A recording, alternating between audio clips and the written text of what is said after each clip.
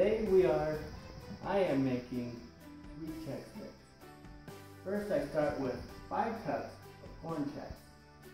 And I also start with 5 cups of rice Chex. And put it in this big bowl with some pecans and coconut. Now we are going to make a nice candy mixture, pour on top of it to make delicious sweet Chex mix. So come with me. First we want to turn on our stove. I like to set it about medium heat. I like to start with the butter. 1 stick of butter. 2 sticks of butter. Coat the bottom with the butter a little bit. Mix that all up. Smash the butter a little bit. Now I add 1.5 cups of sugar. 1 cup of sugar, 1/2 cup of sugar. Now I pour in a 1/2 cup of corn syrup.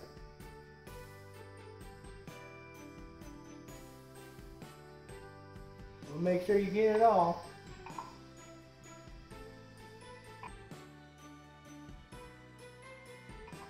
Now we're going to heat this up. Stir it around. Now as you can see, it's starting to boil around the edges. The butter's almost melted completely.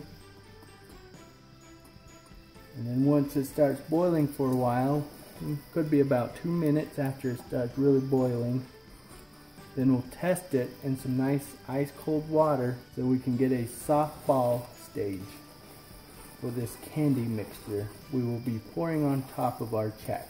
Now we're going to take a little bit of this and put it in our little bowl of ice water. Dump it in there like so. Now as you can see, it's still pretty soft. You want to make sure you keep stirring it. Don't want it to burn. We're pretty much done. So now we're going to take it off the heat. And come over here and dump it onto our Chex mixture.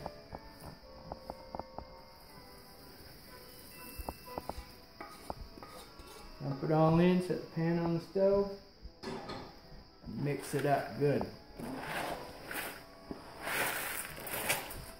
Don't make a mess.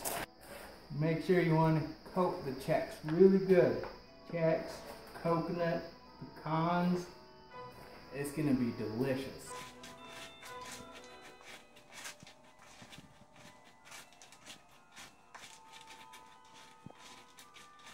Now we got it nice and coated.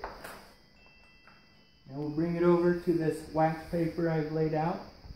And we'll spread it out on this wax paper for it to cool.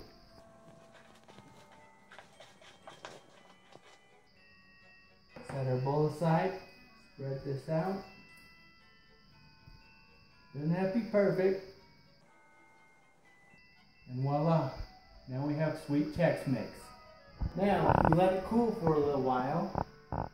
Now let me warn you, as soon as you take a bite, you don't want to stop.